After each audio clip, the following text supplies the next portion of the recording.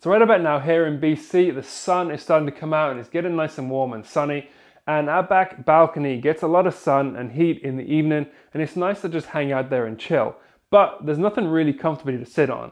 And you know me, I don't like to go and buy stuff, so I'm gonna make myself a bench slash seat slash outdoor sofa. Yeah. So usually when I build my furniture, I usually like to do it in 3 stages. Stage 1 is I like to do it like a really rough drawing. And I mean, when I say rough, I really mean rough. So I kind of draw out what I roughly been thinking in my head on a piece of paper, and it helps me envision for the next stage. So stage 2 is the prototype.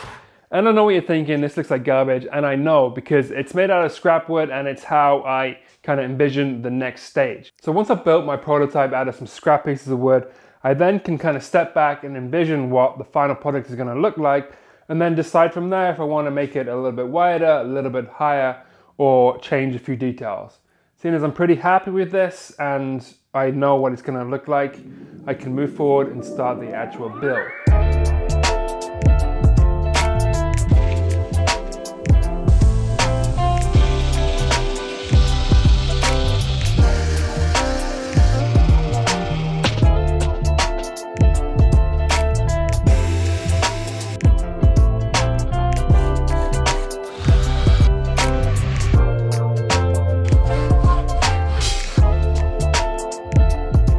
Okay, so I made 3 of these bases, I guess, in total. Because I'm going to make the bench 6 feet in length, I want one either end and one in the middle to support the slats. All of it is made out of clear cedar to match some of the previous projects that I've done outside earlier last year. And I've wood glued and screwed each piece together and plugged each hole just to give it a cleaner look. So I designed this in a way so it's very DIY friendly to put together. There's no fancy joinery or anything like that. There's 2 angles involved, which is a 15-degree angle here and here, and then just a 90-degree cut here and here. The back is on a 15-degree angle because I felt like that was the most comfortable angle to sit on.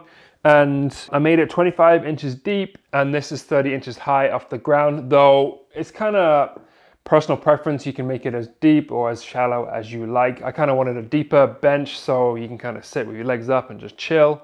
So that's kind of what I did here. But obviously, if you were going to make this at home, you make it whichever way you want. So I've gone ahead and sanded the bases down to 150 grit, ready to attach the slats. And each slat is made out of a cedar 2x4, same as the bases. So I ripped each 2x4 into 1-inch strips.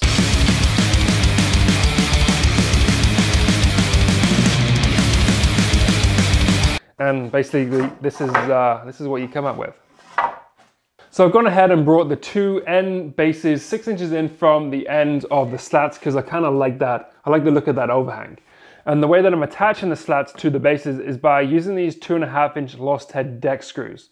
And the reason why I like these so much is because 1, they're weather resistant, you can use them outdoors, and 2, the heads on them are so small that the wood eventually kind of furs over them and then you don't really see them.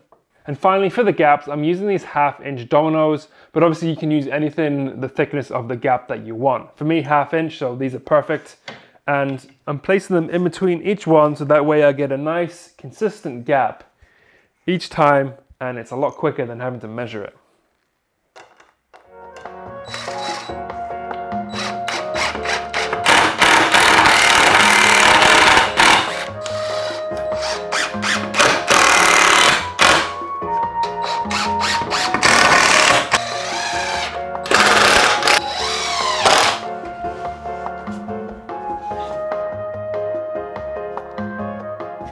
And just like that, we got a bench, but we're not quite finished just yet. So I've gone ahead and sanded the slats down with 150 grit sandpaper, and I also broke away the edges by hand to take away that sharp point.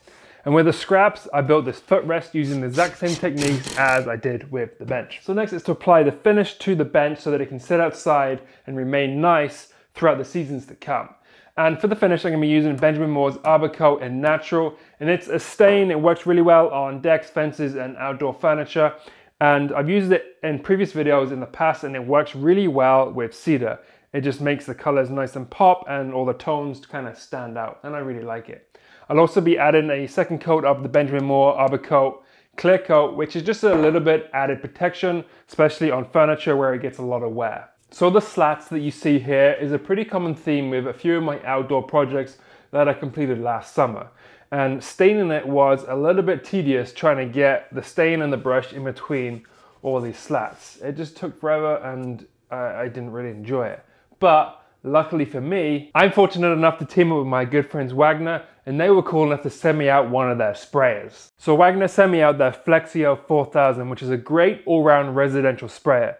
So it comes with a turbine, the hose, and the 2 different nozzles to accommodate all your residential painting needs, like staining decks, staining fences, painting your exterior of your house, painting the interior of your house, like your walls, ceiling, and the trim, painting furniture and stuff like this. So I'm pretty stoked on that. So I'm pretty excited to get this stain, get some color and some contrast on this bench. So let's go prep the sprayer, let's take it outside, and let's get spraying. Yeah!